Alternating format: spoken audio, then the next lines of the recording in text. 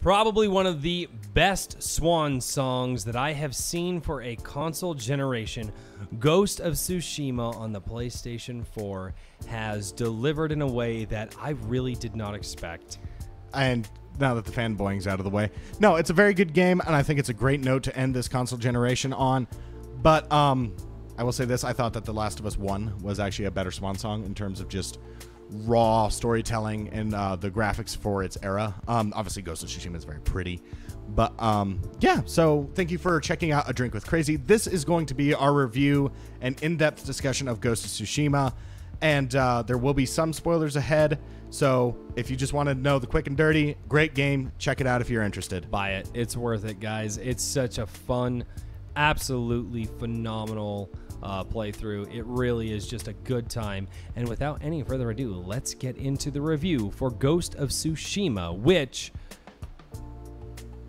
starts. No timer today. Yes. No timer on this video. All right. We're going to go. Let's get into it. Let's get into it. Make sure you hit that subscribe button, make sure you ring that notification bell, and make sure to share this with everyone you know to help us beat that massive YouTube algorithm. So coming into this game with the little marketing that it had and just... oh, I remember, because I was like, hey, it's another big Sony exclusive. We probably should cover this on the channel. And you're like, dude, really? The samurai game? Really? I genuinely expected this game to be like, if we had to rank it, like my initial thoughts were it was going to be a 6. It was going to be a 6 out of 10. I was like, it's going to be, it's going to be like good enough to probably like play, but and maybe not good enough to like recommend, right? Which is a weird thing to say, right? And and if you buy the thing, you probably wouldn't regret Yeah. it, but you're not going to go out and say, you know, you have to check this out, right? And then almost immediately, well, not immediately. We are... Yeah, pretty much immediately. Because I remember when we were first in, and from that first cavalry charge at Komoda. Well, no, that was really fun. But you know where the game sold me? Was the title screen. Oh, yeah. After you go through and the Khan has whooped your ass, thrown you off a bridge, you follow the wind, you have the multiple flashbacks with Lord Shimura. And then, you know, you meet Yuna, you ride your horse. We're, what, an hour and a half at this point? Something like that. And then you're just... riding down, the music swells, and Sucker Punch presents and you're just in Ghost this of beautiful, Tsushima. You're just in this beautiful field of white flowers, and what a great present. We actually have that. We actually started clapping on stream. We yes, were we just did. Like, wow, what a great way to title end. intros can set the tone for so much, and that was a great one. Other great ones would be like Assassin's Creed 2. Mm-hmm. Yeah, I know, and I think that you're absolutely right there. So let's get into some of it. One of the first things that really stood out to me was just the pop in color and just how... No, it is a gorgeous game. It's not the most visually technical. It's not an RDR2. It's not a Crysis. It's not even a The Last of Us 2. I think The Last of Us 2 had some phenomenal textures, although I have problems with the narrative of that game. But well, technically it's fine, but no... in terms of the raw technicals, it's not quite on the same level. It's close, but it's not quite on the same level. But the color pop is just one of those. I took so many screenshots, and we'll throw some of those up here. Yeah. So many screenshots that were they're just beautiful to look at. I love the one where you put the title card next, and you're like in the forest in the moonlight. Oh, in the moonlight. Yeah. And then the other one I really liked was when you're napping with Kage. Yeah. The horse. Yeah. No, and my playthrough was predominantly off stream. We did my playthrough was kind of the start of like our first impressions. His playthrough is all on Twitch as of right now. Anyway, we can save the VODs of that if we care. Yeah, to, I think that the colors were just so engaging from the beginning, and with the draw distance and whatnot. The only game I've seen better with better draw distance is RDR2. No, well, and I mean, you're talking Rockstar. Yeah. So it's Rockstar. Yeah. Those guys have kind of earned their arrogance in the gaming world. I'm not even talking the gold standard. I'm talking the platinum standard. Yeah. No. Rockstar really has earned their clout. But no, I think that you're right. I think because you've shown me some RDR2, and I think that you're absolutely right. Is that Ghost of Tsushima does compete on the draw distance level and just giving you that picturesque frame. And well, all of a sudden you round up a hill and you just have this panoramic view and all the color and whatnot. Now RDR2 is a lot more like, we'll say, realistic in coloration, whereas Ghost of Tsushima is very stylized. It is very painting-esque. Yes. And there's so many paintings that you want to capture in this game. That's just something that just jumps out of you almost immediately. And I think that is also captured by the world around you, just the movement, the flow, how everything is just always there. The leaves are blowing, the wind is blowing, the grass is moving, and so does this wonderful contrast with your character, which can be very still in moments, and the world around him is moving. Yes. And you feel. And holy crap, the particle effects! There are so many particle effects. They could have backed off a little bit on the particle effects, I think, in some instances, but. For the most part, it definitely works. No, and we're not the only ones to say that, because sometimes you're just like, what is moving all this? Like, holy crap! But no, and very, very great, and also that ties into the navigation system, which obviously we love. The whole, I thought the navigation system caught me off the start, and I have been raving about the navigation system and the minimal HUD, which are two things that kind of go into the mechanics. But the navigation system. The fact that they tied the navigation system into the beauty of their world and into the beauty of the landscape and how those colors contrast. I mean, they knew exactly what they were doing, and I have said that the navigation system of using the wind, you swipe up on the touchpad of the PlayStation 4, and this wind guides you to where you want to go, and it moves the world around you. And again, you're very still in some moments. And what's so cool is that when you get into some standoffs or some engagements, that wind is still blowing and it's still behind you, and you're cutting down enemies, and you're just it's so good. Everything about the game just oozes style. Oh, it does. And flash. Like, and that was something I remember talking to him about too. Is just for what I think was 40 to 50 hour playthrough. I think I did mine about 35, 37. I think mine was about 40. Yeah, 40. You went for a little bit more than I did for sure. Yeah, and all of a sudden, the combat never got old. Which is weird, right? Because you would think that the combat would get old, but there's so much. That's one of the things that I had mentioned to you the other night, is that whether you're playing on easy, if you need an easy difficulty, I played on medium, he played on hard. The combat system feels like... It makes you feel like a badass. It makes you feel like a badass, and it makes you feel excited on no matter what difficulty you're playing on, and it makes you feel like you're competent to the game, because I don't think that the combat system ever made, at whatever level you're playing, it made you feel like you weren't competent. Oh, indeed. It's not like a Souls game or like Sekiro. No. And the whole, which those are games that are meant to push you to the limits. But no, and whether you're using stealth or melee or ranged or whatever. And I know that there were a couple shots on my playthrough I was doing with the bow, and you were just like, holy crap. Well, and that was so good, is that the combat, and what's so great about the combat is, like, Matt and I, we play very similarly, but yet different. And that's so interesting, because I knew how I played. And so I would, like, he'd be playing on Twitch, and I'd be watching him, like, hey, dude, like, I would have done this here. And he totally took a different route. Like, he'd oftentimes ride up and do this beautiful standoff, and he'd just start cutting people down, and how amazing that standoff is. And for me personally, I would either sneak in or I'd jump off my horse and just come down and just bam, you know what I mean? And just this. Well, I approached it very much like a samurai, whereas I think you were more like I actually Kratos. I will say this, is that what was so interesting is there were moments in the game that I was watching where you would come up to an engagement and like you'd have to clear a Mongol-infested area. Yeah. Which is so awesome, because you walk into these areas, all of a sudden it's boom, Mongol territory, and you're like... Yes.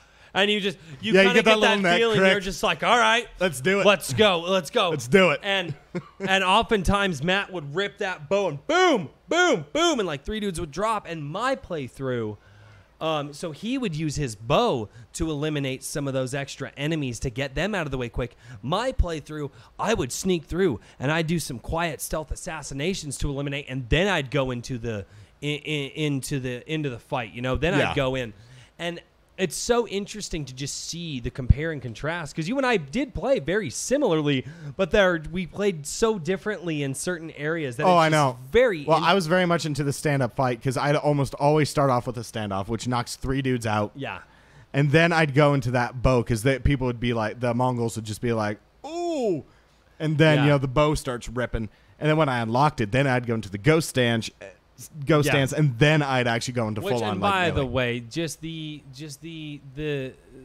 paying homage to Kurosawa. Yeah, is so beautiful. The ghost dance that puts you in this black and white filter. I know that there is every time you hit mode.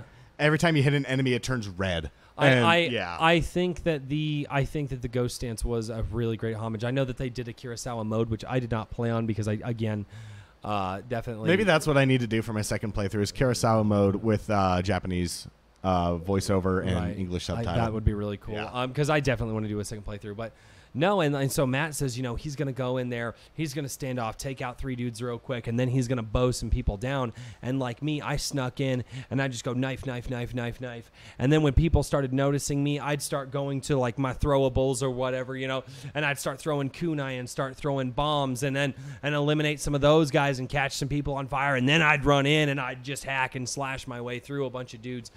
And I just think the sheer variety that you get into in this game, that it just gives you in it. And this game makes you want to use the variety. There was only one thing, if I have to knock one of the varieties, is the flaming sword. I felt... I never used... Actually, no, that's not true. You used it in one of the climactic fights. I did see that. This is a spoiler review, so if you don't want spoilers, this is your last warning. Yeah. No, in 3... 2, 1, spoilers. So in the fight against Koten Khan, that final fight when you're on the boat, and he lit his sword and I lit mine. Yeah. And we just went for it. I saw that. I was watching that, and that was so beautiful. That was so picturesque. And again, not necessary. And I still go back to when I first, in the first part of that fight, because that's like a 3-phase fight. You've got him in the one-on-one duel. Then you've got him. I thought that was wonderful how they did that. And then you've got him with the lance, and then you've got him with the sword and shield. Mm-hmm. But no, after the one-on-one duel, then I get to the ship, and I'm sitting there, and I'm beating back everybody. I go into my little bullet time thing with the bow, and I just sit there and just. Which is called, concentration or focus. Yes, and then I drop, 3 of the archers up top just drop because I'd upgraded the half bow so much it was a one-shot even to the chest. Oh, no kidding. Yeah, and so just... Man, I should have done that. And then got ghost stance, and so Koten's sitting there with his big halberd-looking thing. I just go into ghost stance, and I just boom, boom. And on the third one, I hit, and his, spear breaks. And it'll do that either way if you do enough damage, but just going into that ghost stance to do that was so... just appropriate. Like, it felt like a movie, and I was just like, and that was something completely gameplay related. That was a choice I made. I could have just fought him, in the wind stance and been fine. Yeah. But no, going into that ghost stance where it went black and white, and on that third hit it shatters. I mean, what a kind of just movie-esque moment, and the presentation is just phenomenal. The combat is phenomenal. I really enjoyed that. I love the combat because of just the amount that it gives you. It just says, the fact that what I just subscribed is a possibility, right? Like it doesn't, exactly. It doesn't, because we always complain about like Call of Duty campaigns where they pigeonhole you into doing one thing at a time. You go loud, you go in quiet. It's one or the other. And in this game, it goes, here are your tools, here's your objective. Sometimes, guess what? Sometimes you go in loud, sometimes you go in quiet, sometimes you go in to distract. And sometimes, outside of, I think, 3 or 4 story missions, there is no force stealth. No, and I really do believe that is just such. And a the force stealth missions tend to be more like sneak in, sneak out types, not because something you and I were talking about is that when it comes to stealth games, I'm not so good at the the ghost sort of stealth. Right. I'm better at like being the predator. I want to strike from the trees and then retreat back in and then hit you from over here and then over here and then over here. Well, and you kind of can do that in this game if you really want to. If you really choose, doggo moves. If I really think that you can. We're house sitting a doggo and the doggo decided it was going to go get some peoples. Yes. No, and I really think that that's one of those things that is just so good. One thing that really, really surprised me here is the mission structure. That one you have to explain a little bit. No, so mission structure is you have your gold missions on your map. Oh, that's what you're talking about. That's what I'm talking about. So you have your gold missions that are obviously your mainline stories, right? Then you have what I like to call your silver plus and silver minus missions. Well, you have gold, companion, and silver. Yeah, but they're both, but the silver and the companion are still both silver on the map. Well, so that's why I call them silver plus and silver minus. So you have your gold, then you have your silver plus, which are your companion missions. missions, which you're meeting these companions to accomplish your gold missions, and then they have their own quests that you go do. And then you have your real, actual silver missions over here. Which are truly the side. You know, they're their side. You kind of get your story elements from there. And then you really have, like, these side quests, which kind of present this idea and this emotion of what people in this world are going through, the NPCs, so to speak. Yeah. And you always feel like you're... helping a woman find her father who supposedly got attacked by a kappa. You know, or you're helping this father who is carrying his newborn try to get to a safe place. Yeah. Or maybe, you know, you're meeting this group of thugs that decided that they no longer want to be thugs and they're going to fight and they're going to do the honorable thing and take care of their own people. Yep. And you just see so many different elements of what a war-torn area can do between all of these different places and through the whole world. And I will say this, I think that the only thing that really suffered in this structure was learning more about your character. I think that they did so much with the world that they probably could have done a little bit more with Jin Sakai. I don't know. I always thought that between the incidental dialogue and his interactions with Yuna. Oh, that's right. And with Yuna and whatnot, I don't have an issue with the way they handled Jin. I always knew who Jin Sakai was. No, and I did like, again, you know, my favorite mission, where you kind of meet, you know, again, what I love about this is you do have a surrogate father, surrogate mother sort of storyline in the main character. With Shimura being the surrogate father, and then this character Yuriko being the surrogate mother. And I just thought that they were so well done. The game felt so well paced, and you never felt like you were waiting to get along with the story, because if you were running around just romping around the world, finding the new locations, the undiscovered stuff, these things that would, like, I'm sorry, I love the bamboo strikes. Those are so fun. The bamboo strikes are great. The bamboo strikes give you what's called resolve, and the resolve is kind of helps you with your specials. It's like, exactly, it's like your stamina. It helps you with your specials. You can use resolve to heal yourself if you're damaged, and you go to these bamboo strikes, and it starts out with 3 buttons, and you're like, okay, XOX, whatever. And then it goes to 5 buttons. It's like XOX L1X, and you're like, okay, all right. And then all of a sudden, XOX L1 XXO, and you're like, okay, hold on a second. Like, wait a minute, I need to think about this one. You just kind of stop, and you're like, how much? And you strike these things down, and you gain more resolve, and the way and the shrines. The shrines look so beautiful. The shrines. Oh, the shrines, which are like their platforming puzzles, right? Exactly. They are so well done. They look so good, and then they give you what are called charms, which give you small buffs to your power, whether it's healing after a kill.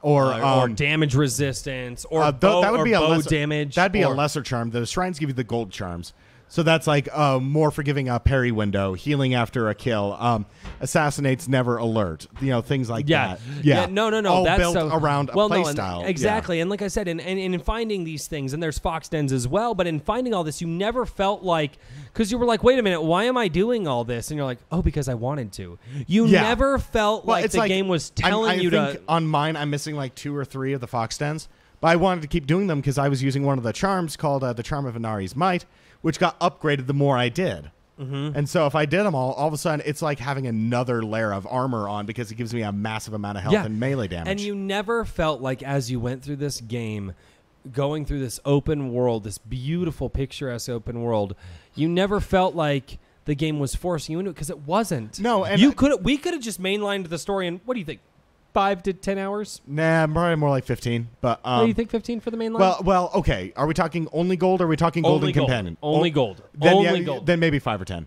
Now, I would not do that. I would say the minimum that you have to do in this game, is golden companion. Is the golden companion stories, because there's so much there. But because we could have. My favorite was probably still. I'm torn in my favorite between Norio and Lady Masako. Norio was that was a rough. I think that Yoriko's small story that she had, because you got to learn so much about Jin Sakai. See, the way that played out, especially with her, passing there at the end of it, I kind of wish that she was introduced earlier. I think that would. No, and I don't disagree with that, but because how much you got to learn about Jin. They're still very good. I'm just saying, I think it would have had better. But that's the good thing about this game. You've already chosen your favorites. And I've definitely chosen my favorites. And actually, one of my favorites is the Lady Masako story. I think that Norio probably takes spot number 3 for sure. Yeah, I'm not sure I can rank them, but I'm not entirely sure I can say. No, you can't. That's what's so awesome about this game. No, because they're all really, really, really we good. have two different people here that played it all the way through from start to finish, and we have two different experiences. And I think that our amazement in this, one of the things I will talk about, and this will be a not spoiler moment, I am not going to spoil this moment, is the last few moments. Well, I do think we need to talk about it, and so please give away no names. Please give away no nothing. Just that final duel. Just that. What a final, way! A few games have the balls, and especially to give that. You the choice to that. Yeah, that is that the it ultimate does, ending. that it does. And yeah. the way the ending plays out is: does Jin still have some of that samurai honor, or has he completely become the ghost? Yeah. And so the way they did that, and the ending. That was I made the one choice. I did not make the other, and so I don't know what the other one. I made the same choice that you did, and so I don't know quite how I would have felt with that one. But I made the choice that felt right. I did, yeah, and, me too. What a somber and just poetic and in a weird way kind of beautiful moment to end on. And that's one of the things that I think that and very samurai. Well, and again, they could have ended. They could have botched the ending. They could have botched the ending so hard. Endings are very easy to botch. Now, I know that we were talking about it. You said that the ending gave it a little bit of a higher regard for you, and I said no, because the ending, while important, it neither improves or destroys what came before. It gave me that higher regard because of its setting, because of the poetry and the setting, as I told you about. Again, I really don't want to give anything away here. No, but it made trust you us, guys. This is something that's probably best gone in blind. Yeah, on you guys this need to go in blind part. to this ending because yeah. And you go and really truthfully, it made me reflect on. It made me reflect on. Oh, I see. Pass him the shoes. Oh. Sorry, I see what he's saying now. It made me reflect on. Here, hand me them. Yeah. Child.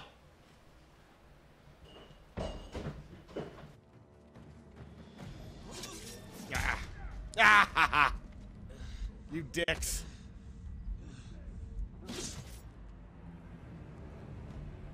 No, and I think that's I really do believe that this game ended on a note that was very reflective on the rest of the game. And that's kind of what elevated this for me in the regard that very few games that I know of, you kind of get to that and you go, yeah, cool. Very few games that at least I've played make me really just stop and just ponder the whole game and go. Oh, I felt like I was going to tear up, to be honest. I called you afterwards, and I was just speechless. Especially because I wanted you to go in blind, and that's one of those hard things about this ending is that if you're trying to tell your buddies how good the ending is, but you want them to experience, you really are speechless. It really does just make you go, "Wow." I think few games have the balls to end like this. I'd have to double check the VOD, but I think my exact words at the end of that were, "Fuck." Few games have the balls to do this. Few games have to end on a note like that. We've I think expressed our admiration for the ending, but as the narrative as a whole, I found well presented, but. Oh, it's a typical narrative. It's totally typical. It's not something I haven't seen before. No, but you know what? I'm so tired of people trying to go for stuff that we haven't seen before because humans have been telling stories for at least several thousand years at this point. It's kind of like, somebody seasoned your favorite dish very, very well, right? Like, yeah, you've eaten it 1,000 times. It's your favorite dish, but they put a little different seasoning in it that just makes it that. It's the same thing, but it just tastes that little different, and it's really good.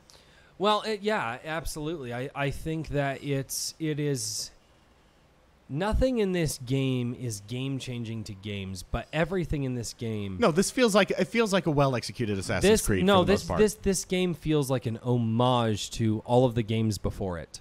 It takes from so many other games, but everything that it does is so well executed. The most I get out of it is it's like a hodgepodge between Assassin's Creed and Witcher 3. And it's very well executed. It doesn't quite achieve the highs of Witcher 3, and especially in terms of its side quests. Mm-hmm. But a lot of its structure is borrowed from it. Though I will say this, its combat is a lot better. I think that this game... Witcher 3 does not have bad combat, but it's not as good as this. This game has combat just on an enjoyable level. It's not even another level. It's just you're always enjoying the combat. But I think that this game decided that they're not going to try to build a new box. They're like, we have our toolbox here, but we can polish that box a little bit. And every we tool can that spruce they it up. use, Maybe put a cool little like stencil or. Oh no! I think yeah. that everything that they did was so. I think that this game is just masterfully executed. It's not anything that we haven't seen before, but it is masterfully well done. I would agree with that. It's not groundbreaking, but it is very well executed. I love the presentation, the combat, the narrative, the whole fall of a samurai from the narrative. Although we've seen the narrative before, the narrative never lulls. I never felt like it trailed off. From when Jin meets Yuna after the disastrous battle at Komata. Which, by the way, is historical, which for you history nerds out there. Yeah, that's a... Holy. Yeah, no, the Mongols really did invade in 1274. They really did land at Komata Beach, and they really did wipe out the small retainer of samurai there. Mm-hmm. And then proceeded to occupy the island. And again, they never made it to the mainland. Fun fact, both the first and second Mongol invasions were wiped out by a storm, a typhoon. And... don't give that one away, but well done. And that is where we get the term kamikaze, meaning divine wind. Interesting. So, and also, just if you want to talk about having a long memory, it was their belief from the defeat of the Mongols because of the typhoons that the Japanese mainland could never be invaded, a belief held until the end of World War II. So that being said, years. So that being said, Matt, what would you score this game, and would you recommend, not recommend, highly recommend, or anything in between? So what's your score? Do you want a numerical score, or do you just want a recommendation? I think that I want both. Okay. So I just... Because I'm going to give both. Because based on what I've seen, like I said, it's I've seen open worlds that are better in The Witcher 3. The side questing is better. Some of the just environmental is a bit better in The Witcher 3. What this game definitely takes over that is combat. Outside of that, mission structure, the tailing missions, the sneaking missions. Actually, there aren't too many tailing missions. There's like one, maybe two. But all of that mission structure-wise, very Assassin's Creed. Mm-hmm. And that's not a bad thing. It's a very well executed Assassin's Creed. This is a way better Assassin's Creed than Assassin's Creed has been in a long time. Yeah. Assassin's Creed has not done this well in a long time. I don't know. Origin was pretty good. But this good? No, probably not. That's what I'm saying. Yeah. Assassin's Creed has not been. So if I had to rate everything, the narrative, the fall of a samurai and the rise of the ghost, the side characters of Ishikawa, Lady Masako, Norio, Yuna, Kenji. Taka, I love Kenji's awesome. Kenji's were just so fun, dude. I love Kenji. He's so great. Oh, Lord Sakai, you don't like hiding in my sake barrels? You don't like hiding in my sake barrels? I love Kenji, dude. And he's just like, well, I might have stole it from some straw hats. And he's just like, Kenji. It's like, all right. And so, no, Kenji's great. So I love the characters. Actually, the character is something this game does. The characters are so endearing. Even Lord Shimura with his Lord Shimura is the samurai. He is a samurai. All right, come on. And so I love... Score and recommendation. I've got to explain this. And so if I walk people through it, and I'm totally not stalling for time here. It's so good. Actually, that's one thing I will say. This game, you don't want to stop talking about this game. And so... we've been talking about it based on everything, mission structure, graphics, music. Music's a big one for me, and I love the score in this game. Music is so beautiful. And, I forgot about that. And all of that, I would say that numerical, I'd give this game an 8.5, 8.5, and I would say it's a very strong recommendation. If you only buy one game this year, this is a solid bet. This is, yeah. At least while you're waiting for Cyberpunk. Yeah. I think that as a swan song for the PlayStation 4, what a great swan song to end on. Again, everything that you said, the characters are so endearing. The visuals are so eye-catching in the beginning. This game has moments that make you smile, and this game has moments that make you think, and the game has moments that make you tear up. Sometimes there are moments that you're just like, and there are moments where you have to pause, where I had to pause the game, and I go, all right, I need to take a moment to think about what just happened. I need to. Oh my God, and Kage. Yeah. There are moments where you just have to think about what happened, and you go, all right, I need to just think about this. I need to reflect on this. And then you go back into the game and you play and you go, all right, I'm ready. All of that being said, there was something special in this game, and I can't quite hit it. He is absolutely right. This game is an 8.5 solid. I have, in my own personal experience, thought that it's an 8.75 because it's not quite a 9. There are some things there that don't bring it up to a 9. There's some glitches that happen. There's some repetitive mission structure towards the end. Yeah, there's especially towards the end. But it's not quite a 9. I do feel that it is better than an 8.5. But to give you guys a solid number, the Drink with Crazy official number is an 8.5. This is an 8.5 out of 10 solid. I feel personally, that it's an 8.75 or an 8.75 out of 1,000 if we're going to go with those big numbers. But it's an 8.75 for me personally. But I would strongly recommend that you go and you buy Ghost of Tsushima. This is a very worthwhile game. You will not regret it. And just experience what we have experienced and what so many gamers have experienced, and see the history behind it and the respect to the Japanese culture, because even Japan is fallen in love with this game. Well, they finally got their. We love, especially here in America, we love our stories about knights in shining armor. And cowboys. And cowboys, especially here in America, but knights in shining armor, and then that would, Europe loves those too. And then, but you don't see a lot of those kinds of stories for the Japanese culture and truly be Japanese culture and not some weird amalgamation of just Asian culture. Yeah. Absolutely. And I think, guys. And so the fact that they're saying, yeah, you did pretty good. I mean, that's pretty darn good for a Western studio to get that close. Yeah. And so Sucker Punch, you guys have absolutely earned some clout off of this, and I really do hope that they you already guys had some. Infamous was really good, and so that's part of the reason I wanted to check this one out, is because it's the guys that made Infamous. Sucker Punch, if you make a Ghost of Tsushima 2, you've already earned my money. Yep. See you guys in 1281. See you guys in 1281. And with that, guys, this is an 8.5 and a strong recommend. Very strong recommendation. And hopefully you enjoyed this review, and we will see you all next time right here on A Drink with Crazy. Cheers, everyone. Cheers, guys. Thank you for watching A Drink with Crazy. If you liked the conversation, make sure to click here to see more.